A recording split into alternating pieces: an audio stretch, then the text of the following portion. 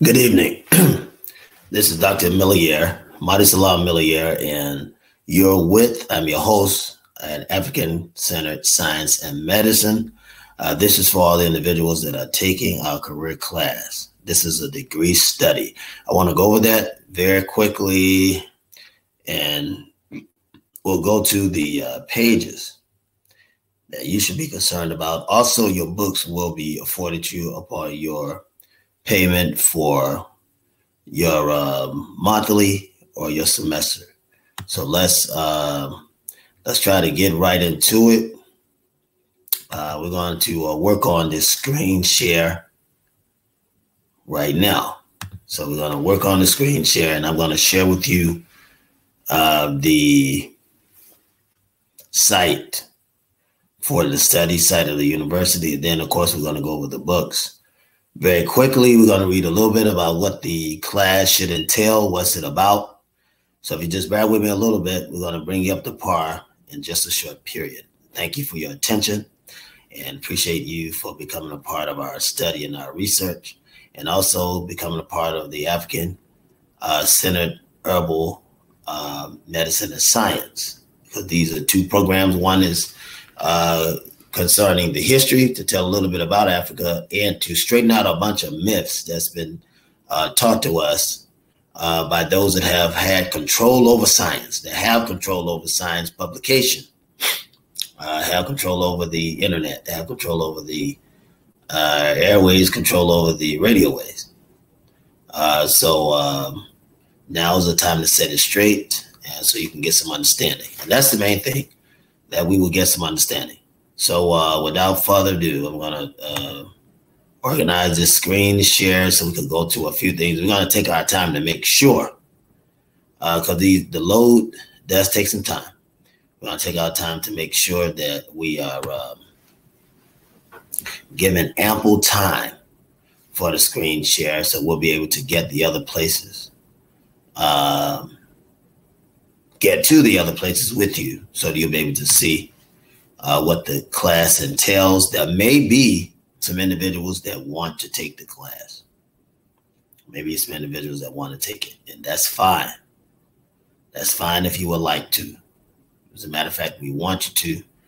And the online version, you can practice at your own or study at your own pace for this online. Now, those that come on site, then there's a schedule to keep. But for those of you that's online, you can study at your own pace. Now, I want to bring up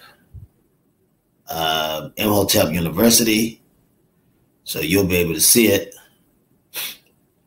This is at Imhotep University, and hopefully you can see it as clear as I can. And the study you're in is African-Centered Medicine and Psychiatry, EXTEAM class. That's African-Centered Medicine and Psychiatry EXTEAM class. Let's go over what EXTEAM means.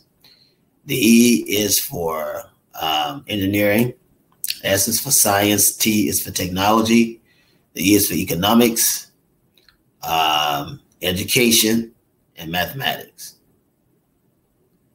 So that's it. That's it. So this is the curriculum in a nutshell. So you'll be learning science and medicine as it relates to us. Now, this is Prince Imhotep University. Who was Prince Imhotep? We have a nice picture there, right? A very nice picture there. Some of my work, right? Carvings. Okay. Who was Prince Imhotep? Prince Imhotep, statue rests mass, born Imhotep, or the one who comes in peace. Late 27th century BC, so that's certainly before. Some people use the term before Christ, or before the century began, before centuries began, okay? So we say before centuries or before Christ. That's fine. If you want to say either one of those, that's correct. He was an Egyptian chancellor to the pharaoh Djoser.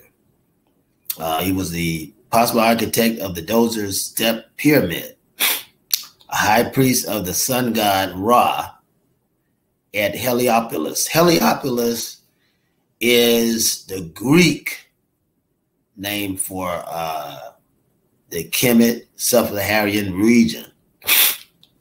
So I don't want you to get that mixed up because they are using terms that are familiar with oppressive regimes or regimes that take over, or coup d'etats. When someone takes over, they rename something. But this is talking about Kemet, or what they call Egypt or Heliopolis, right? Because the Greeks had taken it over. Now, the Greeks themselves were black, but we're not going to get into that. Very little is known of Imhotep as a historical figure, but in the 3,000 years following his death, he was gradually glorified as and deified, or glorified as a deity, someone to be worshipped. Traditions from long after Imhotep's death treated him as a great author of the wisdom text, and especially as a physician, because he was a very good physician.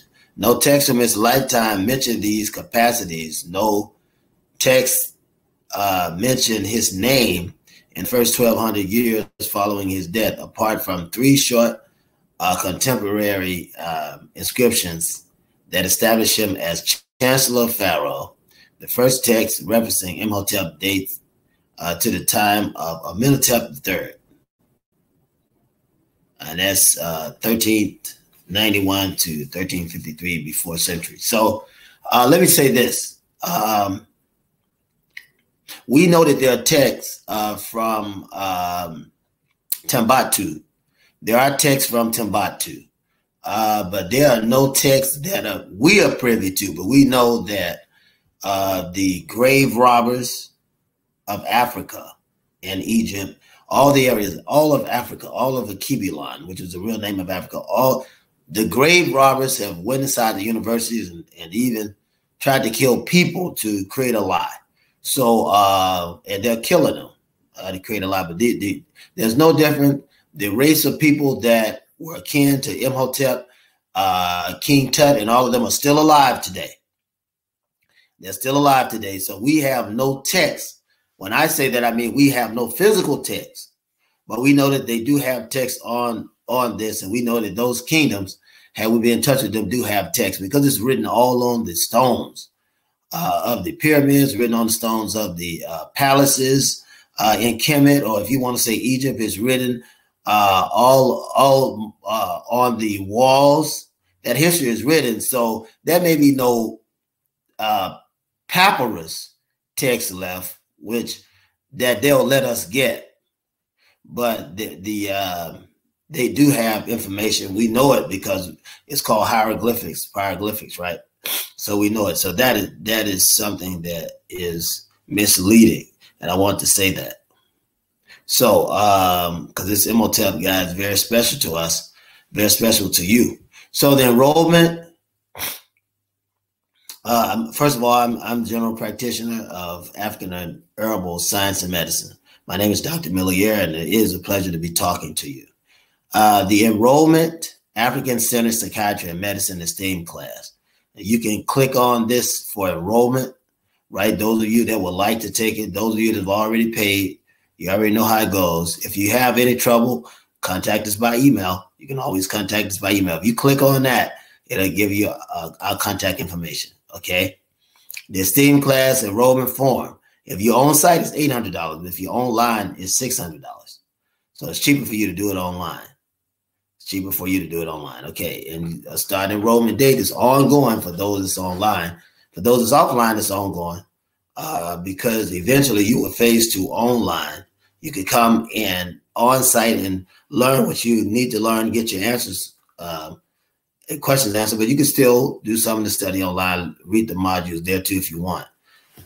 That's always open to anyone that's in the class. If doing online studies, students are encouraged to study at one's own pace. All right, so this is what we'll be talking about. We're going to read through some of this. Just bear with me. Bear with me. We're going to read through it. African and African American Studies syllabus. Early African births and sightings of Albinus africanus, 10 through 7.3 million years. Early African pairing system integration of Albinus and Onyx africanus to cure, erase albinism.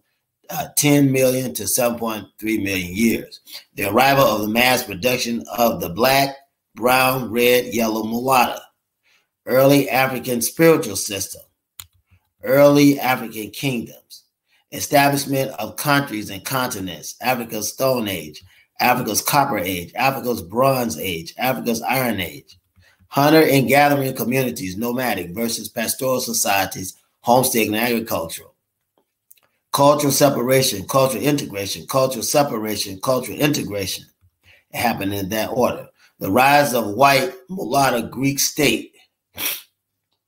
Right? It's important to say mulatto because there's literally there was nothing white then. But we can say phases. We can say what was created in phases as the different colors that were all African began to mate and spread and cross gene, then you were producing a mulatto and then eventually produced the white. So that's why we say the term white doesn't exist because it's not a humanic color. It's not a humanic color. It's not a manic color. So it doesn't exist. Right? It doesn't exist. The pink people and they are pale people, but there's no such thing as white. So the rise of the white mulatto Greek state, the first arrival, return of the European to Africa, Alexandria, Greco-Roman African political integration system, failure of the political integration, fall of Greece, rise of white mulatto, Roman Greco state, trouble in Libya and Carthage, rise of Spartacus, the Platonic War, should say the Punic War, Platonic and the Punic, we should say the Punic War right there. The African Roman Greco antiquities, post-war integration, Roman Greco political integration system, failure of post-war integration of Africa and Europe, establishment of independent African villages, establishment of independent African villages, interdependent African villages. Then you have those that are taking the direct class. There's a break for you in August or September. If you're doing online study, you're encouraged to study at your own pace. The second arrival of the European to Africa, information will be thoroughly covered. The second arrival of the European to Africa, the European study and integration of Kemet, now Egypt, the European study of African mathematics, science, architecture, including African invention, the rise of white mulatto Arab caliphate, African Arab social and religious integration, failure of African Arab social and religious integration, African Arab wars, European study of Pan-African culture, Pan-African spiritualism, Pan-African civilization, the manipulation of Pan-African spiritualism to make European religion relevant, the European slave trade and Roman Catholic Church.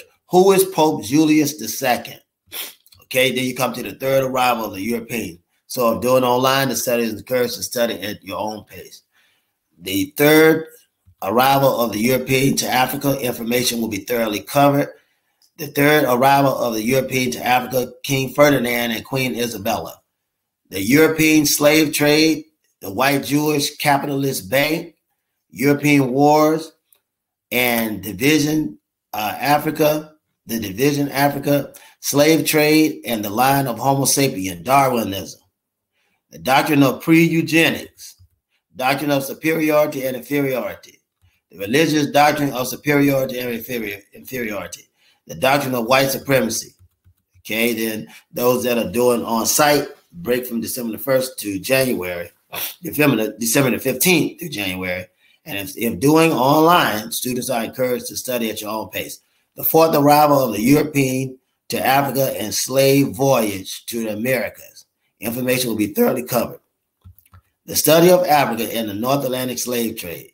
The North Atlantic slave trade, Africa and the Americas. The rise and fall of France and the North Atlantic slave trade. The North Atlantic slave treaty. What is the Haitian rebellion? Why is it significant? What is the importance of the Haitian rebellion of 1793? Who was Jean-Jacques Dessalines? History of the North Atlantic slave trade, 1393 to current date. What is the goal of European colonialism? What was the goal of British American colonialism? Who was John Brown? Who was Nat Turner? What was the significance of the Civil War? What was the Emancipation Proclamation? Who was Bishop Richard Allen? Who was Marcus Mosiah Garvey? What is the Garveyite Institutional Baptist Church? Who was Dr. E.C. Morris? Who was Bishop Charles Harrison Mason? Who was Noble Drew Ali? Who was the Most Honorable Elijah Muhammad? Who was Sister Clara Muhammad? Who was Minister Malcolm X? Who was Sister Dr. Betty Shabazz? What is the Malcolm X Center? Who was Dr. Martin Luther King Jr.? Who was Dr. Coretta Scott King? The King Center. Who was Minister Albert B. Cleage? Who was Louis X. Farrakhan? Who was Huey P. Newton? Who was Minister Dr. Khalid Abdul Muhammad? Who was Pastor Samuel Rogers? What is the manic aggressive personality disorder?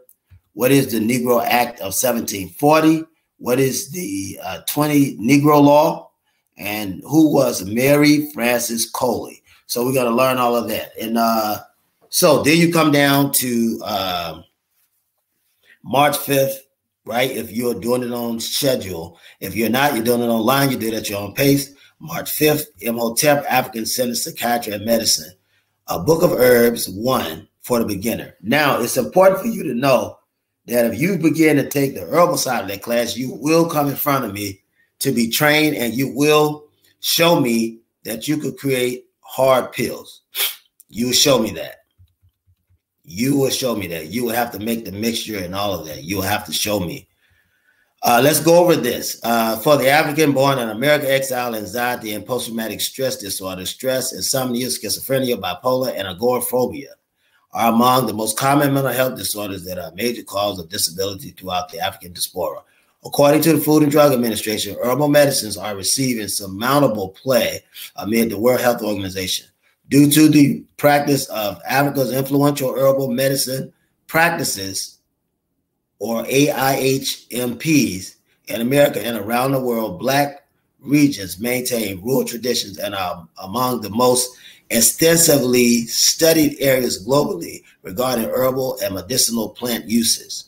The current review and over aims to bring light to the use of untampered, organic, cultivated plants specified as sedatives, for instance, the insomnia treatment in colonial and present Italy, and to draw, postulate some of the available resources, literature concerning their clinical pharmacological findings, as well as the post-clinical herbal medicinal research and preclinical herbal medicinal research, observing the most cited plants. In summation, there are 106 unharassed plants that are harvested in Italy for sedative purposes, just as they have been since the enslavement of the African people by the Italians. The organic plants species extend 76 organic plant genus, 32 plants familia, of which the most exercised are the aceraceous, 25.5%, the lemonaceae, 22.2%, leaves, 50%, flowers, 30%, are the plant genera commonly processed infusively, 70%, and the herbal medicinal preparation, 25%. Out of 106 taxa or plants recorded, particularly the most noted are observed in the panoramic scope. A. arvensis, L. C. nepeta, L.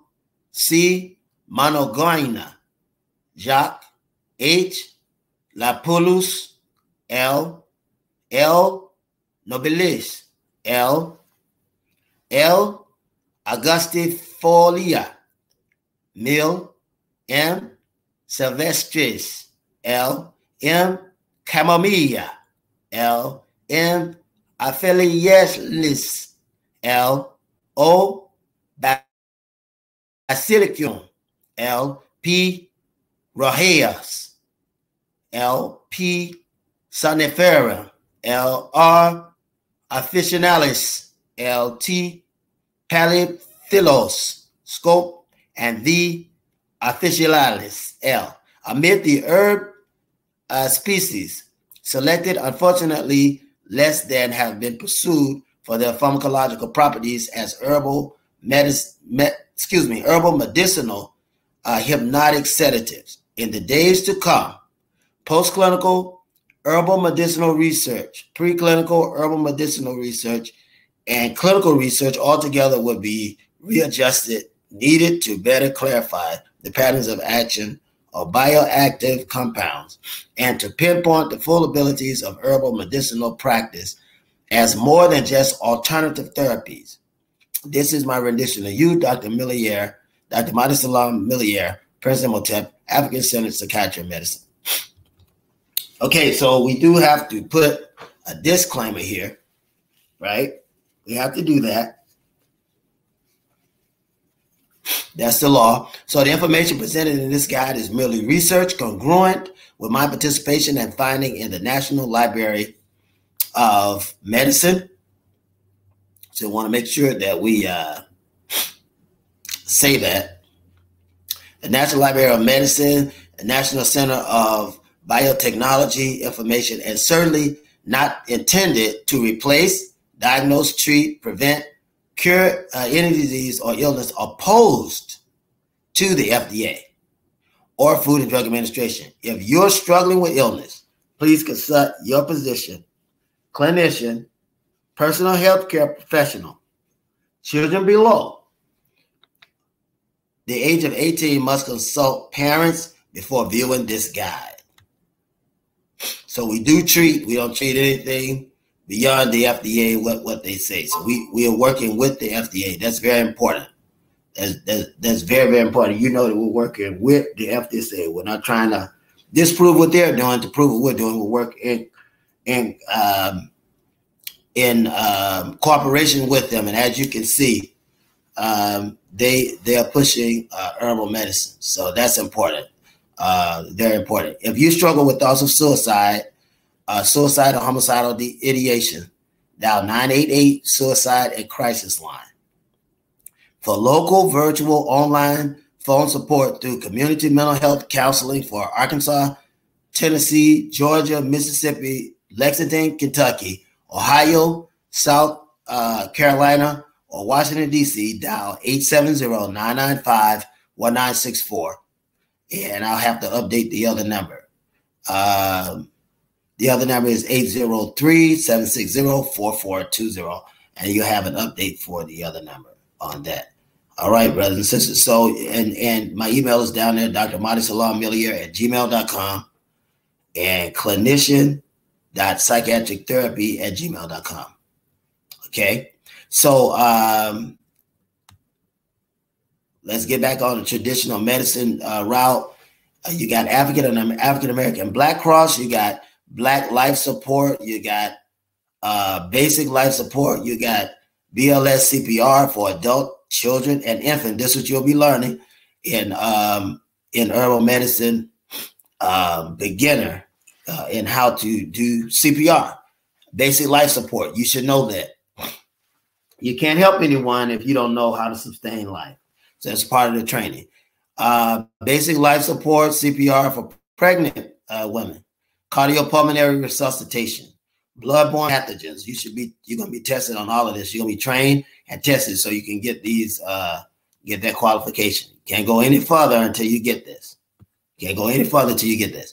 Bloodborne pathogens, venipuncture, phlebotomy, wound treatment, suturing, mass casualty training, assisting pregnancy, doula. Somebody may get trapped and maybe on their way to the hospital and can't make it, cannot make it, and maybe at the house. What are you going to do? You need to know what to do till they get there, right? You need to know what they do, you know, what to do before they get there. So you have doula training. So what is the African versus African-American identity, right? We need to know that. And what is African-centered psychiatry and medicine? So these things you have to know. Now, you got part 2 of that, right? Which is Book of Herbs 2 for intermediary.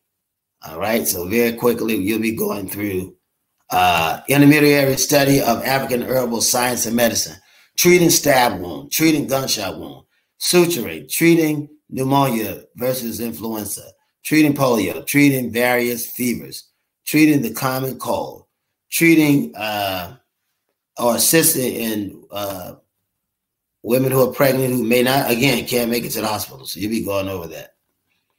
April the 2nd, if you're on schedule, if not, online, you study at your own pace. Okay. We have Imhotep, African Center Psychiatry and Medicine Book of Herbs. That's 3. That's part 3. What would be covering in that? It'll be the assistant study of African herbal science and medicine, poison control, treating poison, treating snake bite, treating bee sting, treating bird flu, treating rabies, treating HIV, AIDS virus, treating monkeypox virus, right? Treating, so you'll be doing all of this, right? You'll be doing all of this. Assistant pregnancy. That's very important. Okay, so for those that are on schedule, April the 16th, on site, those that are online, you can do it at your own pace. Imhotep African Center Psychiatry and Medicine Book of Herbs 4. All right, so you'll be practicing Associate of African Herbal Science and Medicine, treating burn victims, treating stroke victims, treating mental illness, treating sleep disorder, treating drowning victims, treating all affliction, illness, and ailments, treating STD or venereal diseases, chlamydia, gonorrhea, herpes. There's a rise in herpes. So these things you'll be able to do with natural medicines. Herpes simplex, syphilis, black syphilis, assisted pregnancy. So all of these things. All these things. Okay, so this is natural. All right, so it May the 19th, for those that's on schedule, graduation diplomas for African Herbal Science and Medicine, Education and Training.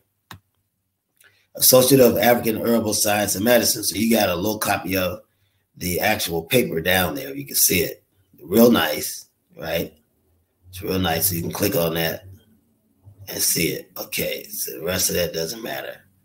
All right, so let's go back up. All right, so follow me over to the next place. All right, so your book, the book that you're going to use, right? You'll see that as it was lined out, that the book is going to answer it perfectly. You're not going to have to worry about anything. If you read the book, you're not going to have to worry about anything. All you have to do is read it. Okay? All you have to do is read it. If you read the book, you won't have to worry about anything. Nothing can go wrong if you read this book, African and African American Studies. Nothing can go wrong if you read it. Right? And listen to the module. You should be on schedule. So nothing should go wrong. And I just want you to know that, okay? And be confident